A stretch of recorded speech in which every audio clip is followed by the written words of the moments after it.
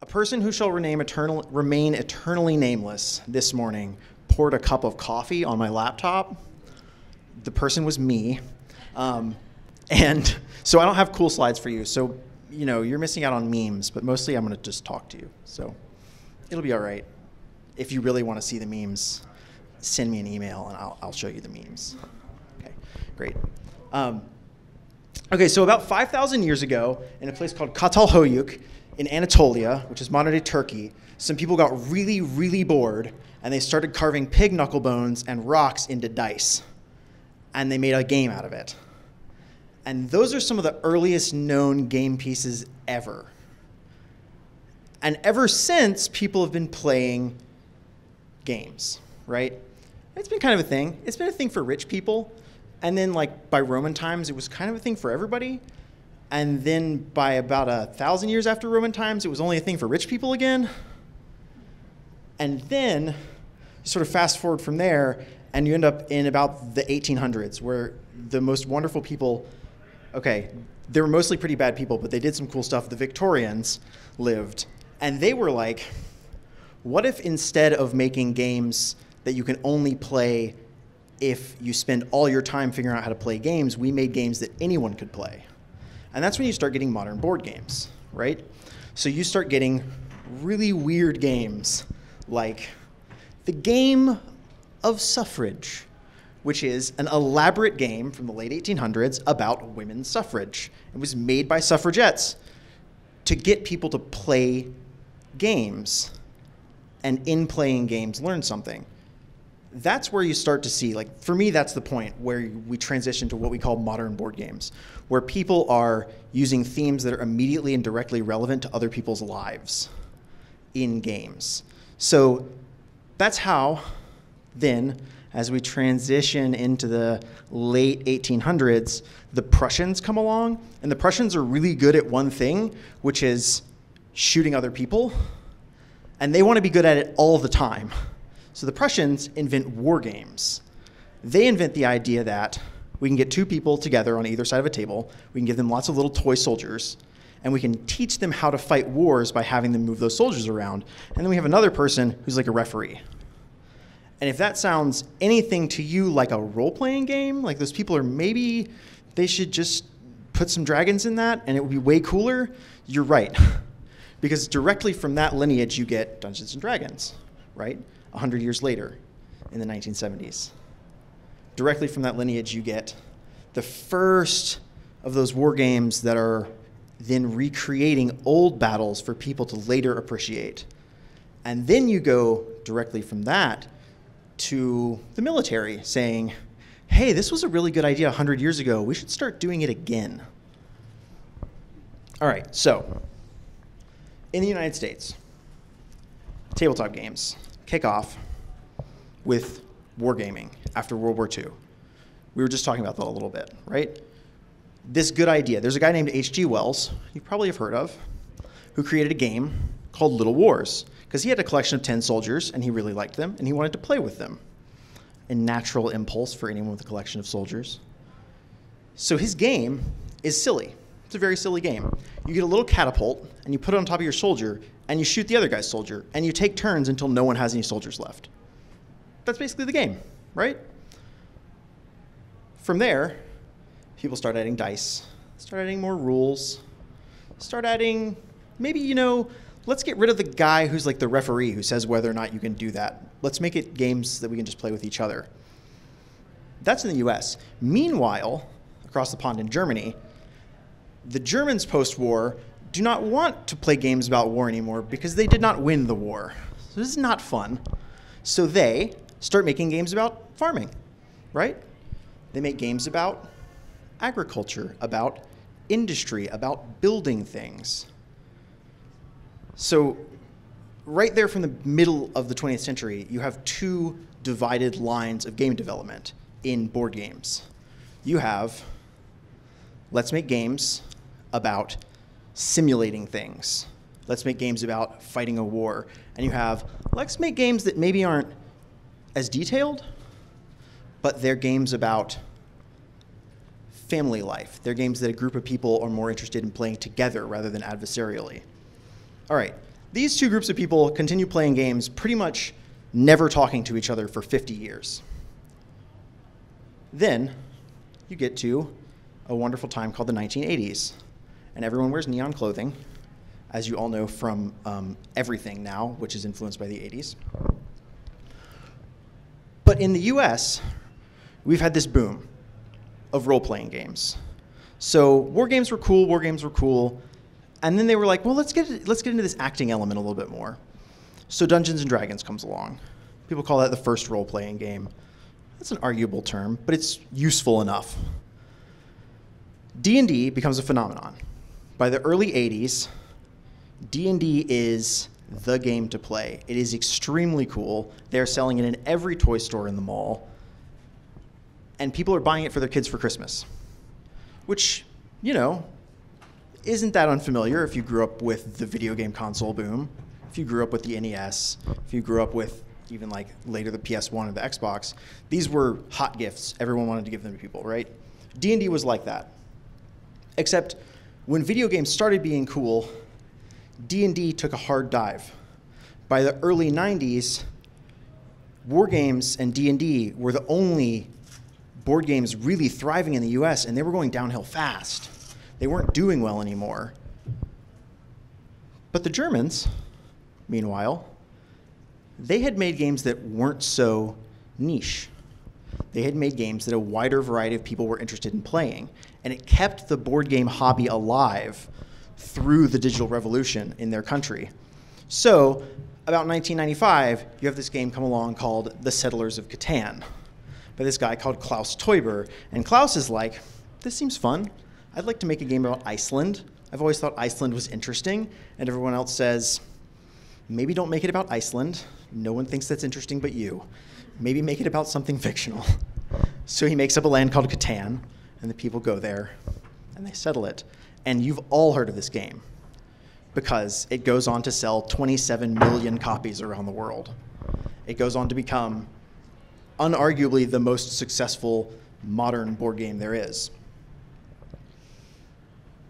So from 1995 to the early 2000s, you have this hilarious trend where there are all these cool, weird board games coming out in Germany that no one in the US knows how to play. So on this weird place, it's brand new, you may not have heard of it, it's called the internet. These guys who lived in Germany, they were usually serving there, ironically, in the army, will translate these games, and they post the rules online, and they offer to ship a copy to anyone who sends them some money, right? So they send someone a copy of Catan. They send someone a copy of Würfelbonanza, all kinds of silly German games. But they really start to catch on. They go to all these little conventions around the US. People start playing them more and more. And then, slowly but surely, tabletop game design starts coming back. And then you fast forward to today, right? Where tabletop games are nuts. Like, I do this for a living, and I'm continually surprised by the statistics.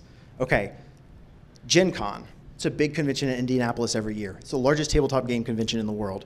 200,000 or more people show up to this convention every single year. This year, 600 new board games released at Gen Con. 600. As in, you could play a new board game every day of the year that had come out at only Gen Con, and you wouldn't play them all. This year, 4,000 new tabletop product SKUs have been registered. So that's like the barcode, right? Yeah, sure. Some of those are dice. Some of them are The Walking Dead Monopoly 3. But a lot of those are other games. And a lot of those are games from now around the world, increasingly more and more. UK Games Expo in 2007, it's a tabletop game convention in the UK, right? It had slowly grown a few percentage points year over year. It had 1,700 people. Today, 10 years later, it has 31,000 attendees, right? Dungeons and Dragons, that little game that was like so successful and a huge craze in the 80s, had its most successful year ever last year, as in better than the whole decade of the 1980s. They sold more books for their game last year than for a decade when it was really cool, so cool that it sparked a weird mom panic where everyone was like, D&D will make my kids evil? Yeah, they're selling a lot of books now.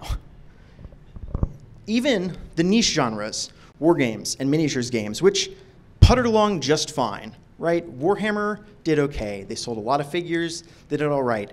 They're seeing upticks again. They're selling more figures than ever. These games that it was really hard to find someone to play with for a long time are now suddenly very cool again. Why? Like, how did that happen? How do we go from a percentage increase that's something like 700 or 800% for some of these publishers? They're literally publishing 10 times as many games as they were 2 decades ago.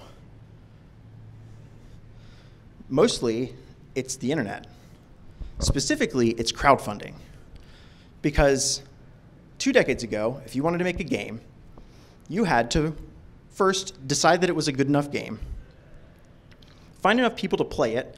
Maybe you could find a game convention. Maybe you were lucky enough to live in a city like Indianapolis that had a game convention with like 2,000 people. That was really big. Maybe you could show it to 2,000 people. Maybe you could convince enough of them that they liked it. Then the next year, you could maybe sell it. If you could scrape together 20,000 bucks for a print run of the game, you're gonna print, I don't know, 5,000, 6,000 copies of the game and hope you can sell them all? That was a big ask. You had no idea. I can barely get together like rent money every month. Think about saying, this is what I'm gonna stake my life on. And people did, and some succeeded. You have games like Steve Jackson Games' Munchkin, right? It's a little known story that was kind of make or break for that company.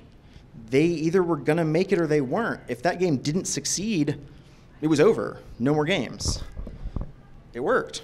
Now they have a huge company, but that was luck.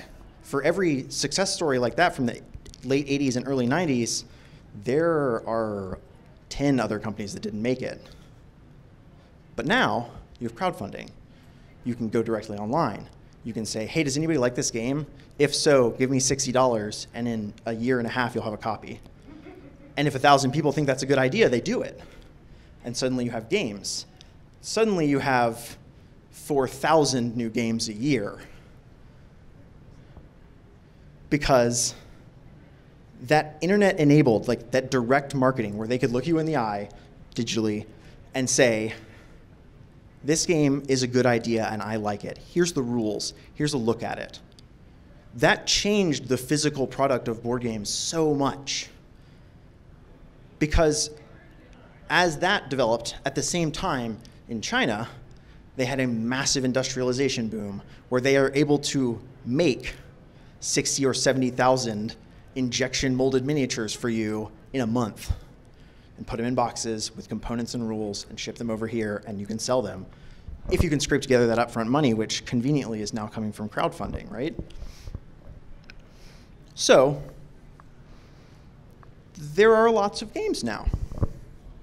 But John, you say to me, doesn't that mean some of the games suck? And I will say, boy, does it ever. Some of the games are very bad. Sort of astoundingly so, in fact. But at the same time, that's kind of good, right? If we look at that pattern with, say, video games, right? If you're a PC gamer, you know Steam, and you know what Steam has become in the last decade and a half, which is it has become an absolute monstrosity stuffed with games, with something like 1,000 new things posted every month. That's kind of good. It means anybody can make a game and get it out there. And if we're being really honest with ourselves, we're kind of lucky that tabletop games has the quality control thing where you have to crowdfund it and find a couple hundred people who really want to play your game first before you really can get it going, if that makes sense. That said,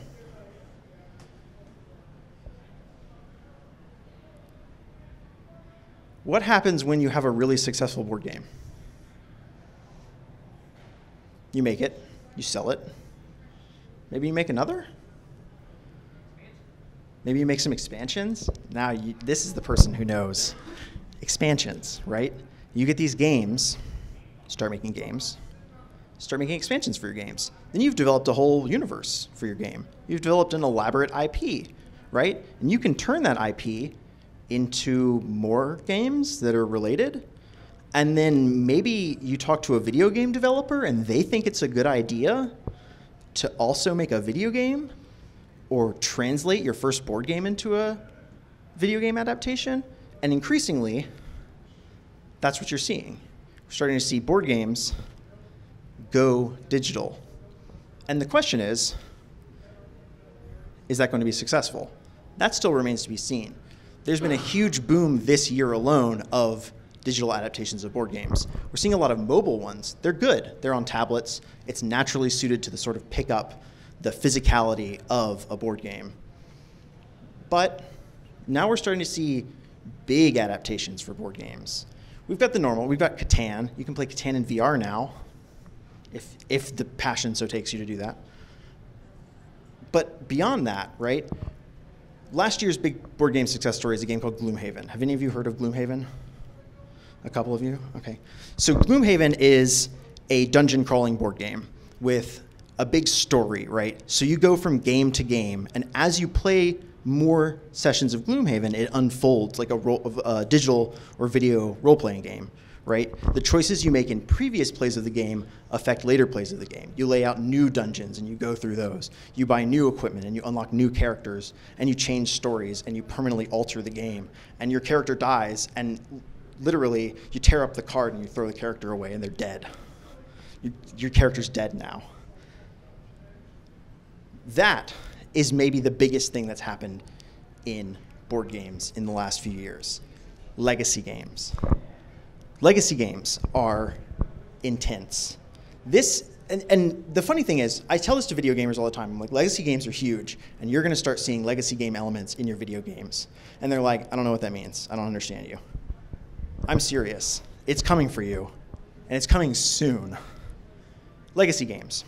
The whole conceit here is that each time you play the game, it changes how the game plays, which seems very simple. You say, my video game already does that. When I play Skyrim, it's different the next time because I killed the guy or I got very annoyed at my companion and I left them to die. Yes, that's true. Legacy games, however, started with a game called Risk. We all know Risk. We probably love to hate Risk, or we maybe also just hate Risk. Right. A guy named Rob Daviau, who was working at Hasbro, convinced the other people at Hasbro to let him do a crazy thing. He was like, I want to make a game of Risk that changes every time you play it. You do stuff. Risk Legacy is this crazy mishmash, far future Earth setting, and it's Risk. It's recognizable. You roll dice, you fight the other person, you move on. It's got some streamlining. So instead of taking, 5 to 12 hours, it takes about 60 minutes, which is nice. But Risk Legacy has all this cool stuff. It has nuclear weapons. This is a great example. If you use a nuke in Risk Legacy, you've got a little token, you use the nuke, you toss that token in the box, and then you take a big sticker and you sweep it across an entire section of the map. Permanently on that board, there's a sticker there. That means somebody nuked it. It's now radioactive forever. You just sweep aside all those units. It's over, right? You conquer a continent in Risk Legacy, you get to name it, right? You're like, no, it's not Australia anymore. It's Johnstralia, right? You do that. And it's very much that element that I think you're going to start to see in video games in the coming years. And I say this because Gloomhaven is a legacy game. I was just talking about Gloomhaven. They're making a Gloomhaven video game. They're not changing much. They think you're going to like it. I think you're going to start to see your video game developers go for this too. They're going to have it set up so that when you play your game, it changes, right? You make a choice, it's permanent unless you uninstall and reinstall that game, right? Unless you effectively rebuy it, give up all your progress. You're going to see these permanent changes come into games. It's a big element, and it's hugely successful. A game called Pandemic. It's a cooperative disease-fighting board game where you're some cool researchers and you fly around the world and you stop everyone from dying of toxoplasmosis or whatever it is, okay? They made a legacy version of this game with a story you play through month to month. It was so successful that they've made a second one, a season 2. It's literally called season 2. It's a second story, right? That was so successful that they are now making season 3. In fact, Pandemic Legacy season 2 was so successful that the Germans, we love the Germans, they saved board games. Remember this from earlier? Okay. They have a very prestigious award called the Spiel des Jahres, which is the game of the year. They give out 3 of them. One for the nerd game, one for the family game, and one for the kids game. They liked Pandemic Legacy season 2 so much, they made up a 4th award that they've only given out a handful of times before and gave it to that, right? It's pretty huge. This kind of success is rare in tabletop games. Okay, so I keep going on. I keep saying this to you. I think you're going to see it in your video games. I think you're going to see it in your video games. Why do I think that? Because the people who make your video games fucking love board games. They love them. The biggest consumer of board games in the world right now? The Port of San Francisco. Games go in there as though they were being shipped to other places. Far fewer games come out because they just go right down the road to Silicon Valley. They go to game developers. In fact, in the late 80s and early 90s, when it became clear that the money was going to move to video games, a lot of the old school role-playing and board game developers went to video games. Nowadays, they're coming back to board games. People like a guy named Sandy Peterson, who made a game you may have heard of called Call of Cthulhu. He went over to video games. He made Age of Mythology. He worked for years at Microsoft. Recently, he checked out. He was like, thanks, I'm done with video games. I'm gonna go make board games again. And since then, he's had multiple $1-million Kickstarters. And in all his years in video games, he mentored the people who are making video games now. He showed them these old board games. He showed them new board games. He showed them modern board games. All those designers who worked in video games for years shared that love with the younger generation. And you're starting to see those elements grow up, and you're starting to see references, even in things like TV shows, right?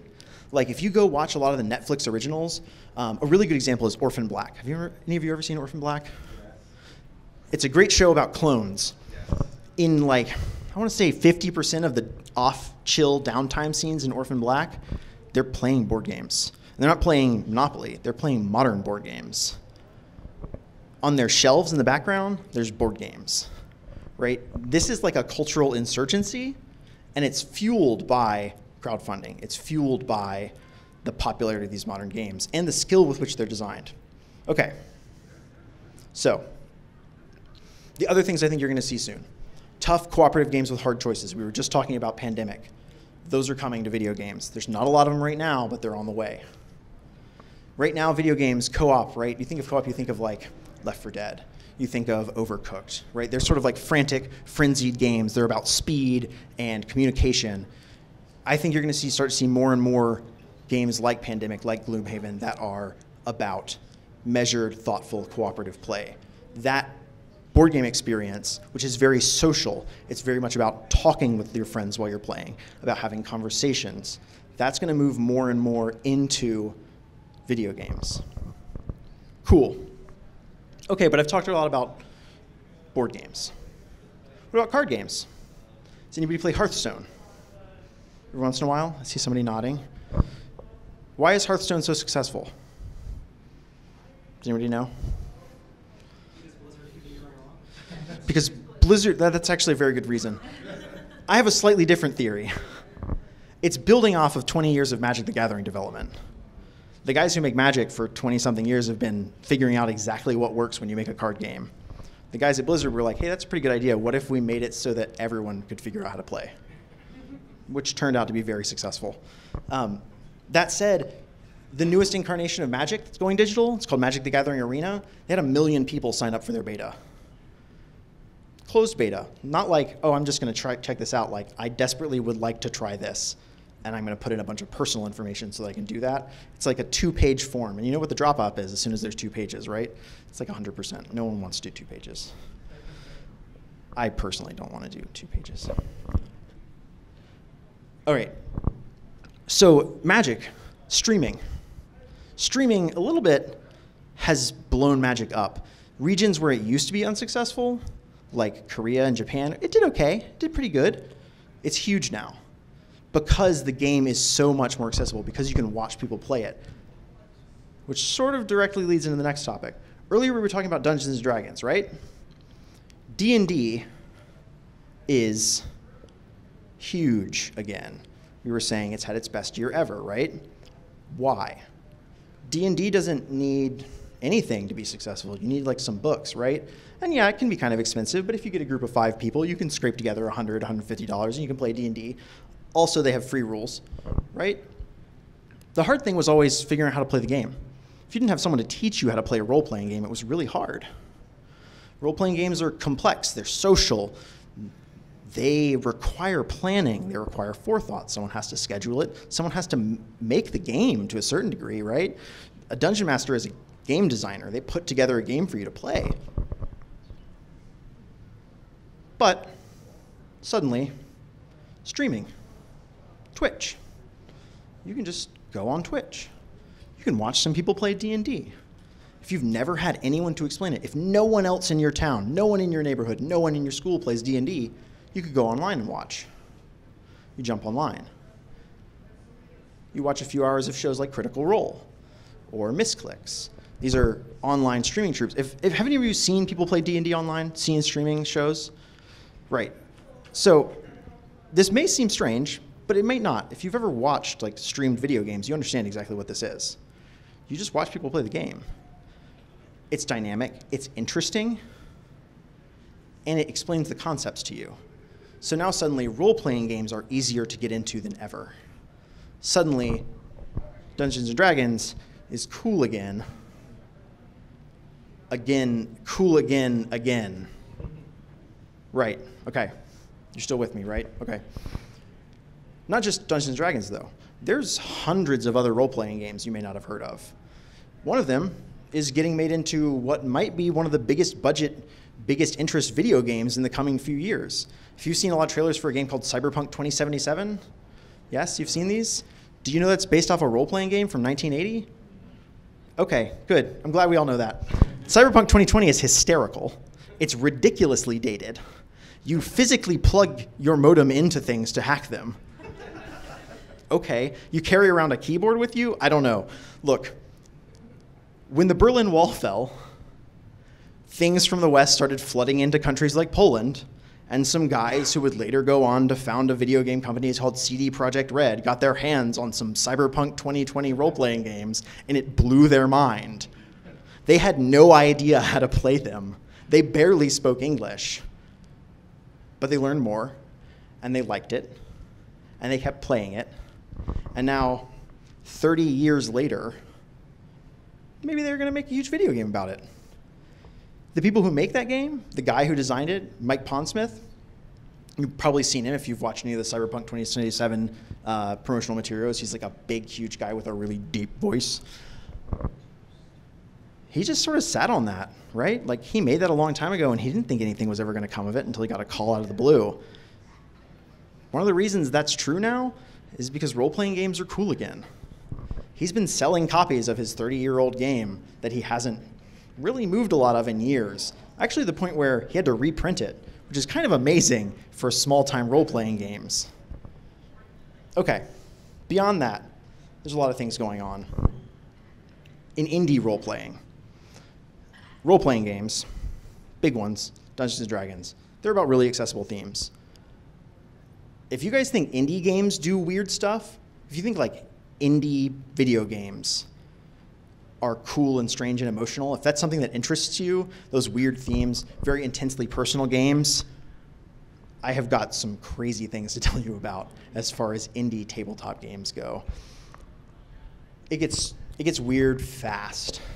But I'm not going to go too deep into it, but games like Fiasco, games like Apocalypse World, and beyond, games like Dread, they are games that explore basic themes, but they do them in very mature ways. They are interested in talking about things like sexuality, like intense emotion, dealing with and going through big issues. There's a game called Carrie. It's a game about war, but it's a game about soldiers in war. It's not a game about fighting. It's a game about dealing with the things the characters are processing.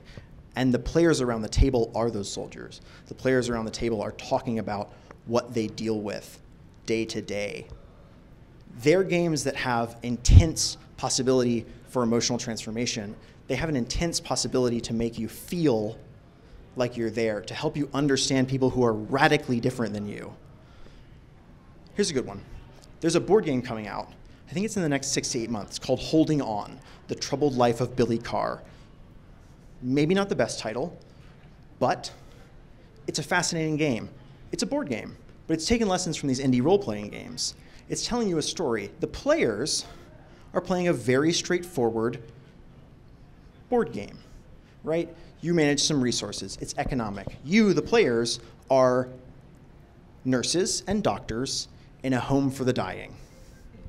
Very thrilling. Kind of depressing. You get a patient whose name is Billy Carr, who has a mystery background. No one really knows who he is. The game is about living the day-to-day life of these people as they work in this place, doing their jobs, making sure that bedpans are changed and patients are seen to. While they're doing that, they are trying to figure out who this man is. So as you find the time in your day, someone stops by and talks to him. You find out a little bit about who he is, the life he lived, what brought him to this point where he is alone and sick and dying. But you're doing this with your friends. You're doing this around a table. And I think that is the key thing about modern tabletop games. That is what brings you there every week or every month or whenever you can get some people together to play with your friends, is in an increasingly disconnected world, they're doing more than ever to find ways using the game to make us feel connected to each other, to make us feel together. And that, I think, is why I wanted to talk to you about this today. Because if you're not playing these games, they will make your life better. They won't just make your life better, they'll make your friends' lives better. They will encourage you to spend time with the people you didn't realize you weren't spending time with. And for that, for just hearing me say that, I thank you for coming out here today. I really appreciate it.